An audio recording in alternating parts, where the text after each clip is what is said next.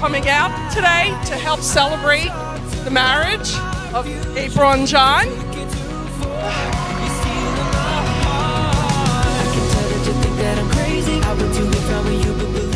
April, I gotta tell you, I'm feeling a little sad because I feel like I'm losing a part of me. But John, you're a great guy. I love you to death. And there's nobody else I would want more into our family than you.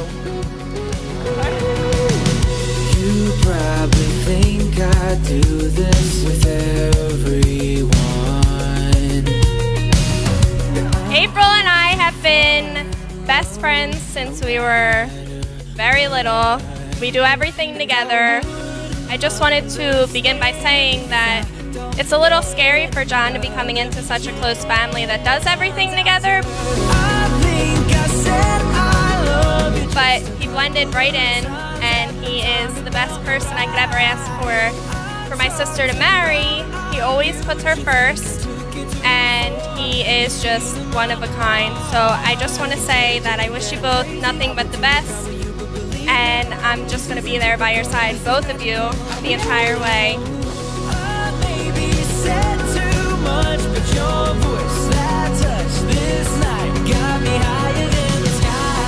John and I have been brothers for a little over 29 years now, and you can really get to know a person that amount of time. After years of fighting over the computer and me beating him in every sport and video game, we would get our own house together, and we would become but more than brothers, but best friends. John grew up to be someone that, even though I was older, I looked up to.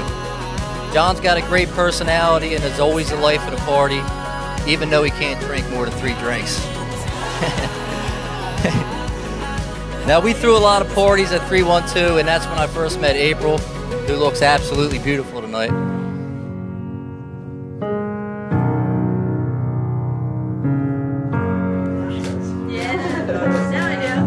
My dear friends in Christ, we have joyfully come together today in this church with John and April to give witness to their love for each other. This unity becomes a visible sign of God's love, and now is the capstone of John and April's relationship, which from this day on takes on a special and sacred meaning.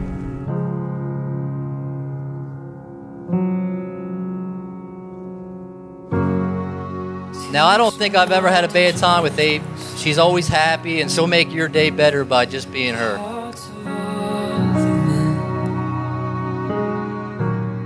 Now, I knew John really liked her a lot, and the fact that she didn't run away after some of those parties and dealing with the characters that were there at 312, then I knew she must really like John too.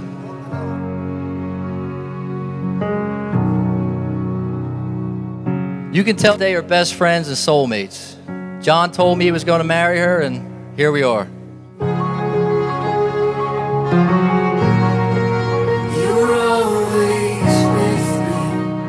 John and April, this sacramental union which begins in your life today and which you desire so much will affect you on all levels of your life, physical, emotional, and spiritual. In fact, there really is no wedding gift that you can receive that is greater than your total gift to each other today.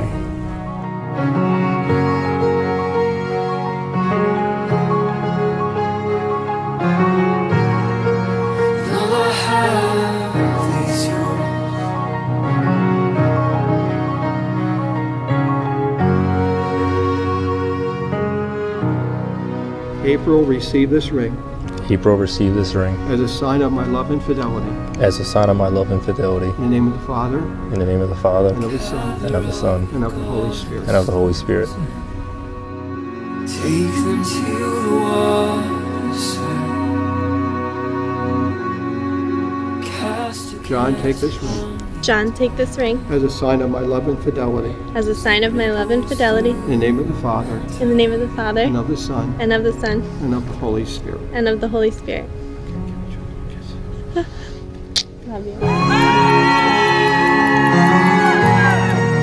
You're always with me. Love is patient. Love is kind. It is not jealous. It is not pompous. It is not inflated. It is not rude. It bears all things, believes all things, hopes all things, endures all things. Love never fails. You're always with me.